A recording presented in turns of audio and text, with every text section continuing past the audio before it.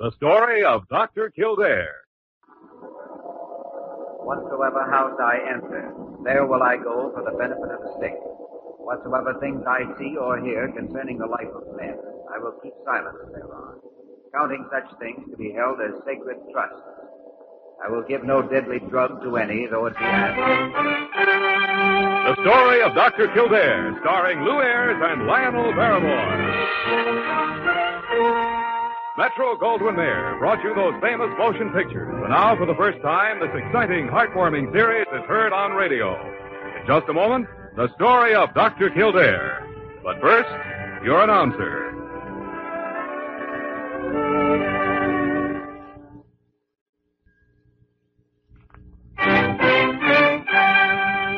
Now, the story of Dr. Kildare, starring Ayres as Dr. Kildare and Lionel Barrymore as Dr. Gillespie.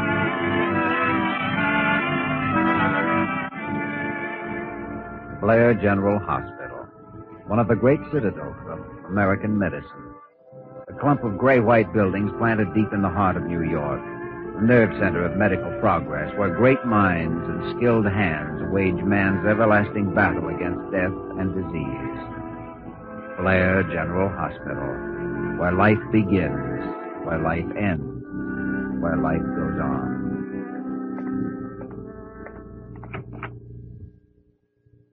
Good morning, Doctor. You're there. Oh, my, you look tired. Morning, Parker. I am tired. Dr. Gillespie in yet? He's down in the clinic. Oh, that man. Bad mood? Bad? Oh, horrible. Fine. Let's see now. Dr. Kildare speaking. Hello. Is this Dr. James Kildare? Yes? Who's this, please? Jimmy, this is Angela. Angela Kester. Angela Kester. Well, I didn't know you were in New York. When'd you get in? Last night I flew in from Chicago. Jimmy, I must see you right away. It's important. Well, I won't be off duty until Jimmy, tonight. it's an emergency. I've got to see you now. Hey, you do sound worried. What's the trouble? Stephen, my husband. Jimmy, something terrible's going to happen. It's mine. He's sick. Well, who's your doctor, Angela? I haven't any doctor. Not anymore.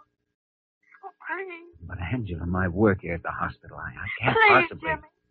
612 East 73rd. Believe me, I'm afraid. I'm terribly afraid. I don't understand, Angela. You're afraid of what? He wants to kill me. I know it. Stephen wants to kill me. Oh, wait a minute, You've Angela. got to believe me. Oh, please, hurry. 612 East 73rd. Is that right? Yes, Jimmy. All right, Angela. I'll be right out. Kildare, what's the big hurry? You're not an intern anymore. Rush call, Dr. Gillespie. Rush call? Where? East 73rd, old friends of mine. Lots of trouble. Well, which is it? Not enough love or not enough money? Might be either. She's afraid her husband's going to kill her. So that's enough to keep a woman's mind off her housework. Doctor Kildare. Well, Nosy Parker, why do you keep on busting in here all the time? Oh, Dr. Kildare. Parker, if anyone wants me, I'll be at the home of Mrs. Angela Kester. Oh, all right, Doctor, but just a moment. Parker, I'm in a hurry. But there's a man. He just came into the reception room. He wants to see you. I'm sorry, Parker, He but says his name is Kester, Stephen Kester.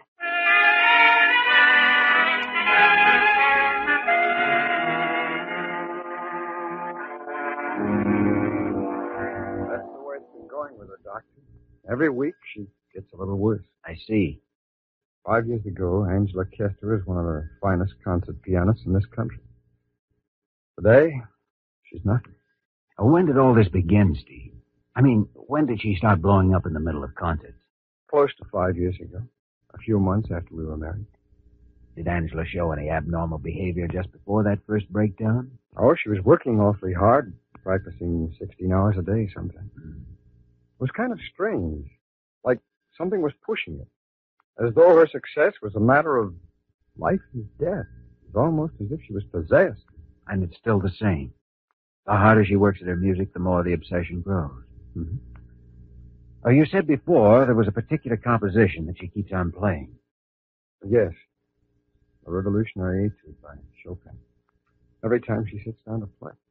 Sometimes she can go on for, half an hour without breaking. Beethoven, Liszt, Brahms. And she goes back to it. Does that piece have any particular significance to Angela? None that I know of. It was one of her father's favorites. He's dead now. He had great ideas about Angela's career. I see. Now about this latest fixation of hers, this fear that you are going to murder her. It's the first time I've heard that one. It was the first thing she told me on the phone. She's really getting bad. Yes. I think I'd better drop out to your place and see Angela for a few minutes. Come on, we'd better hurry.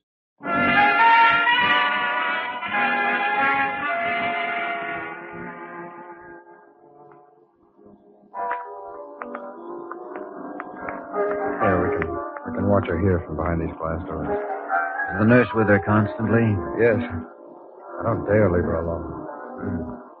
She still plays beautifully. Yes, I know. But wait. Wait, you'll see. Steve, the doctors that have been handling Angela's case, what kind of treatments have they been giving her? Oh, I think she's been through about all of them. 2 courses of insulin shock, 2 courses of electric shock. I don't know what else. When did she have her last shock treatment? Oh, about 6 months ago. They help for a while, then she slips back into the same old condition. Listen.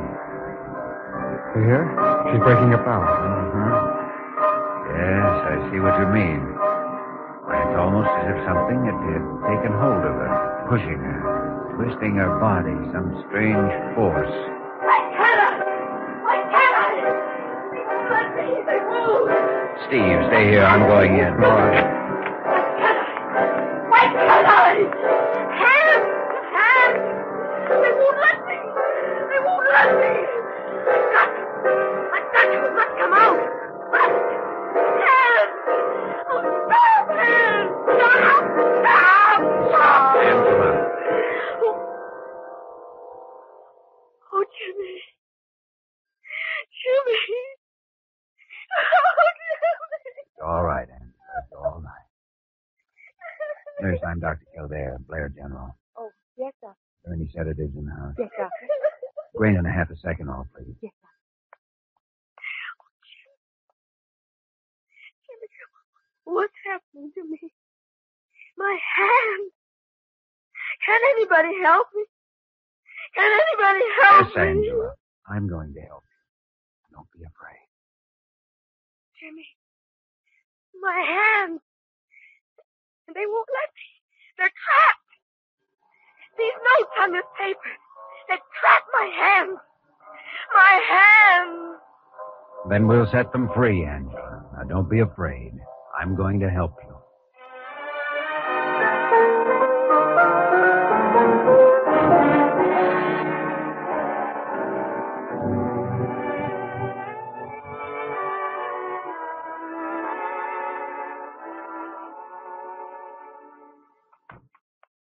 Kildare, that you?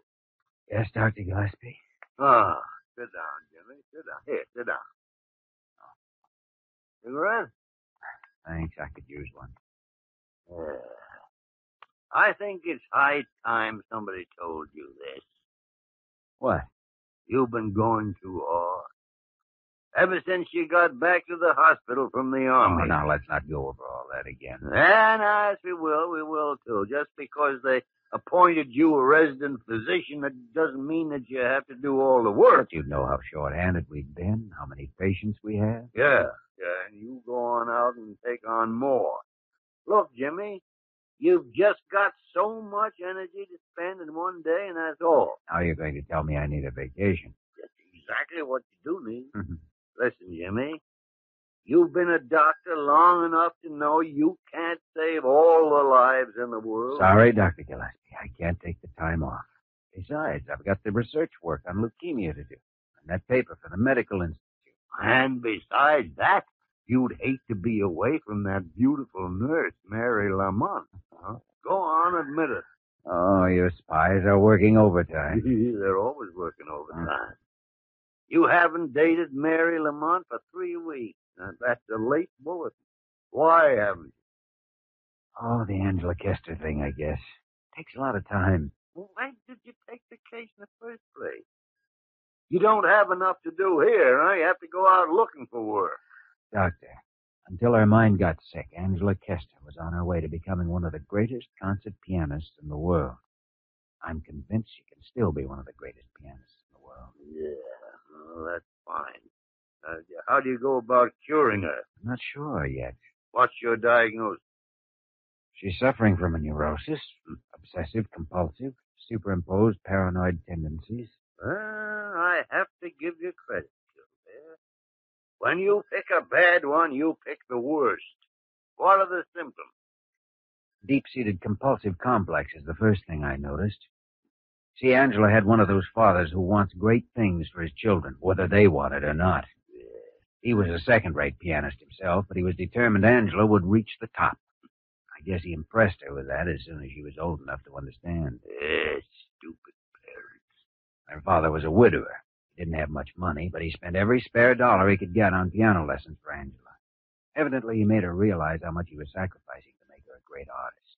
And it grew out of all proportion in her mind. Right. And by the time she was 10 years old, she was afraid to be a failure. She had to make it. There was no other way out for her. When did it first show on the surface? Oh, 5 years ago. Angela was about 22 at the time. The night before she was to sail for Europe for a concert tour, she had a recital at Carnegie Hall. She went to pieces. Oh, too bad. You spotted the neurosis, all right. Obsessive compulsive. What about the paranoid tendencies? Well, they've just started showing up lately. She's developing all kinds of persecution complexes. And thinks the public's against her, thinks her husband's going to kill her. Too bad. Dratted phone. Hello, Dr. Gillespie talking. Huh? Who? Just a minute. Still there. You. Hello? Yes. When? I'll be right over. It was Stephen Kester, Angela's husband. Well? Angela just shot herself.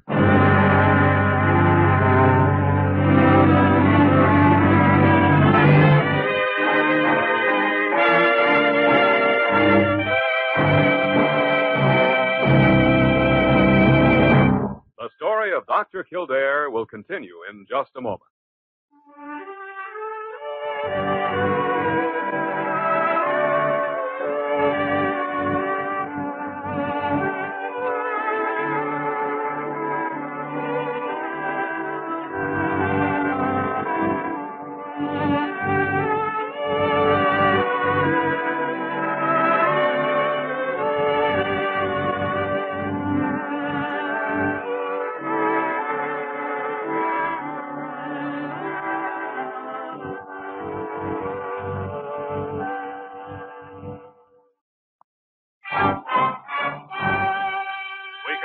The story of Dr. Kildare, starring Ayres as Dr. Kildare and Lionel Barrymore as Dr. Gillespie. Blair General Hospital, good afternoon. Children's Clinic, thank you. Blair General Hospital, good afternoon. Who? The New York Times. Oh, I'm sorry. Mrs. Kester is still in surgery. No, sir, no report. Blair General Hospital, good afternoon. Dr. Gillespie's office? Thank you.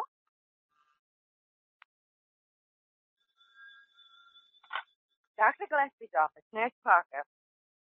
Why, Mr. Willingham. Mr. Willingham. Oh. Parker, what's that infernal babbling going on out there? Oh, Mr. Willingham, call me back later. I want my medical journal. Where have you hidden it? It's right smack in the middle of your desk. Then why didn't you say so? Always hiding things. Oh. By the way, what about those reprints I asked for? The ones on prefrontal lobotomy? They're sending them up from the research library. Well, tell them to hurry. Patient's dying. Doctor, you don't have a patient. Keep your nose out of my business. Now go on. Stop.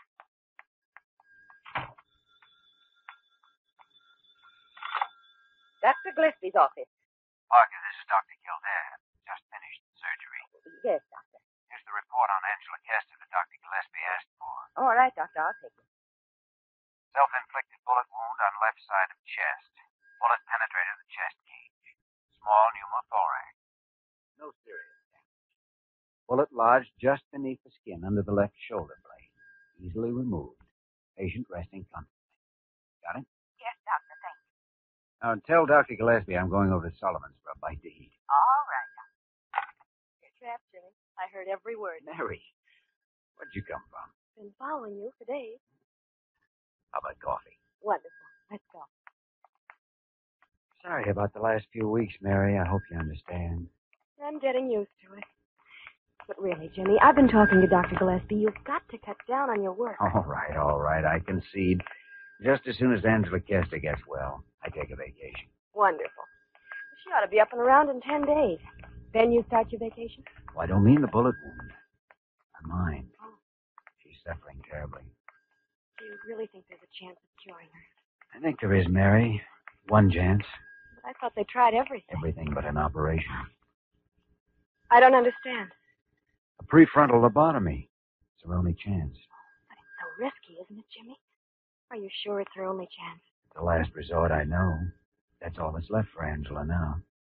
And if the operation fails? It can't fail, Mary. I wish I could believe that. Come on, let's get that coffee.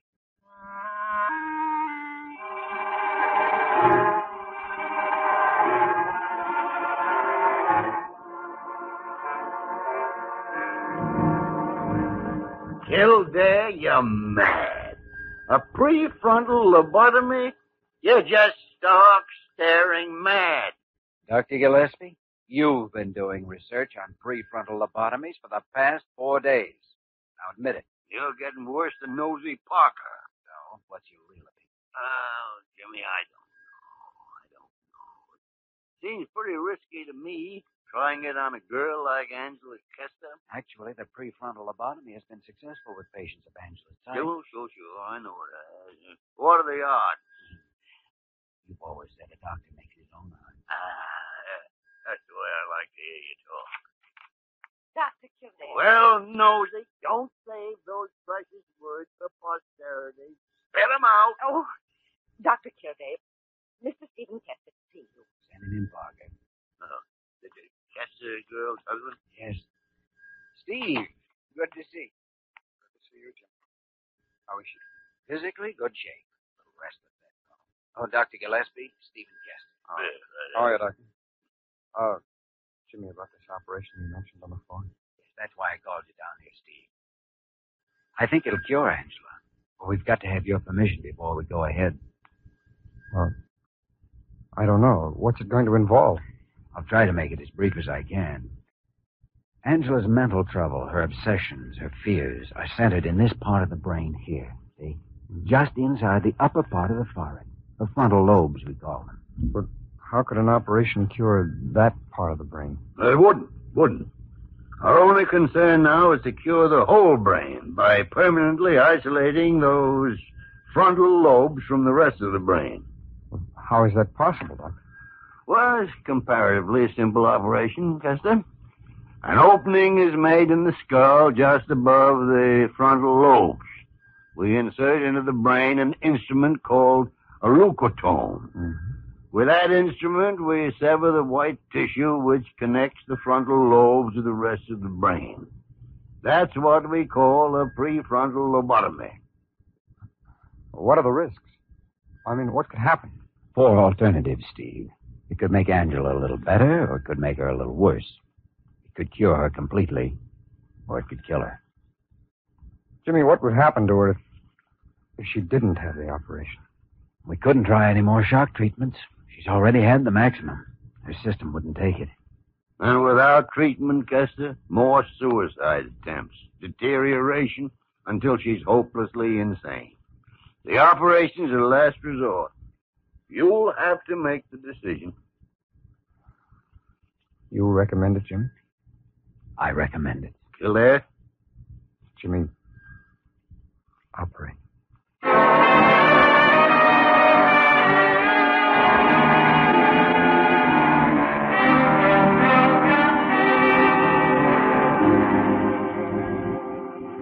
You ready now, Jimmy? Yes. Say a prayer, will you, Doctor? Scared? Yep. So am I. Let's go.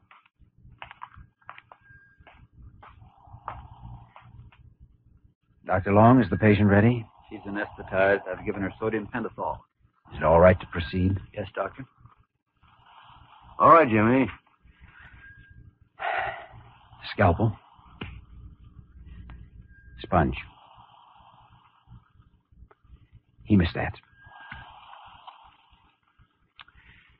Silver clips. How's that wound, Kildare? Bleeding's controlled. Wound's dry. Nurse, Yes, Doctor. retractor. Periosteal elevator. Dr. Long, Yes, Doctor. ready to proceed with the osteotomy. Her condition still good? Blood pressure down, 90/68. Pulse, 88. Respiration, 24. Miss Lamont, Yes, Doctor. Trephine. Have the water syringe ready. Forceps. Good work, Jimmy.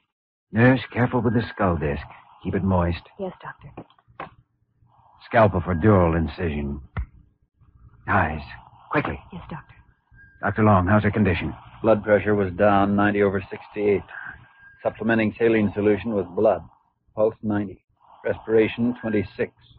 Blood pressure rising. Ready to proceed with the lobotomy. All right to proceed, Doctor. Nurse, Yes, Doctor. the leucotome. Ready with the Lipiodol syringe. Ready, Doctor. Localized perfectly. Easy. Got to go slow.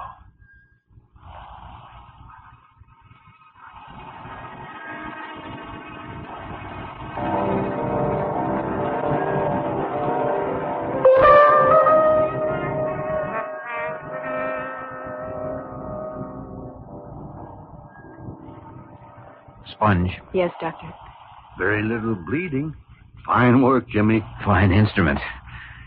Nurse ready to close the wound. Number 60 silk for the dura.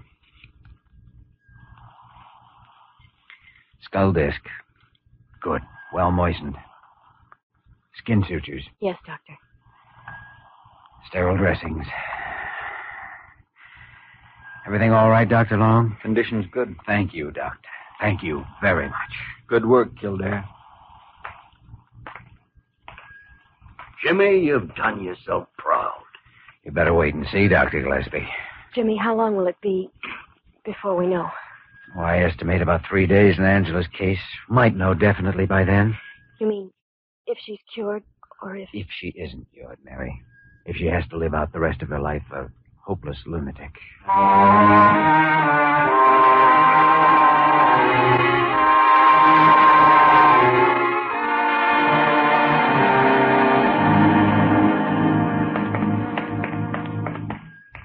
I might be pushing things, Steve. Might be too soon to tell definitely. Jimmy, I've got to know. One way or the other. It's only been 3 days, Steve. In a case like Angela's, it could be months before we know, for sure. There could be complications. Jimmy, I've got to know now. I've got to. All right, Steve. Here we are. You all set? Yeah, I'm all set.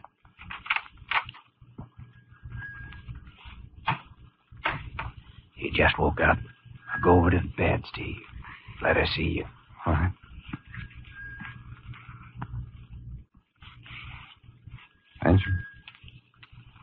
Angela. Who is it? Don't touch me. Hmm? Get away. Get away from me. Angela. Don't. Get away. Angela, it's Stephen, your husband. Stephen. Steve? Angela, look at me.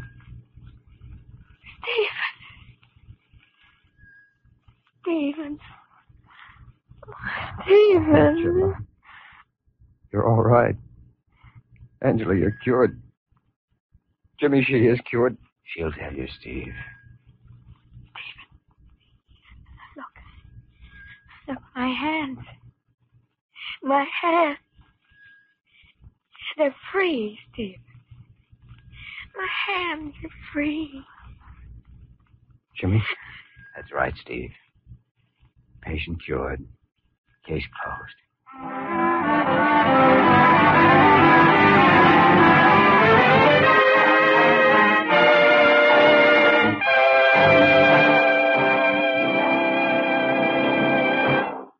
In just a moment, we will return to the story of Dr. Kildare.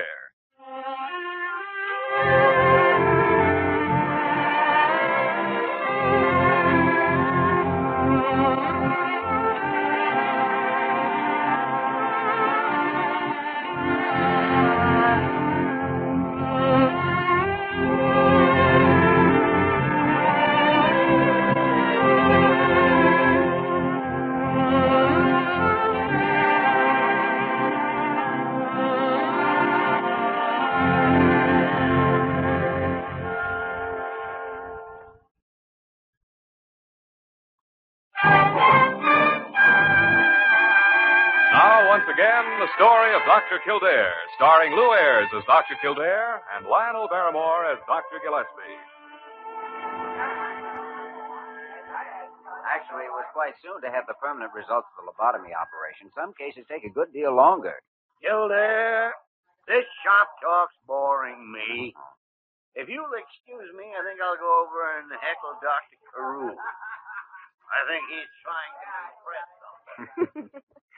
It's lucky Angela decided to make this party formal. First time I've ever seen Dr. Gillespie in a tuxedo. Probably the last.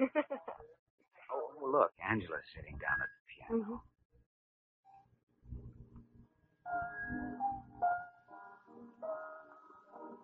Listen, Jimmy. Beautiful, isn't it? Yeah. Yes, Jimmy. You made it that way.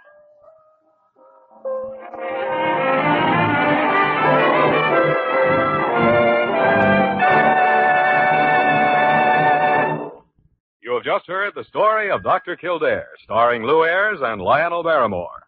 Dr. Kildare is presented by arrangement with Metro-Goldwyn-Mayer, producers of East Side, West Side, starring Barbara Stanwyck, James Mason, Van Heflin, and Ava Gardner. The program was written by James Edward Moser and directed by William P. Russo. Original music composed and conducted by Walter Schumann.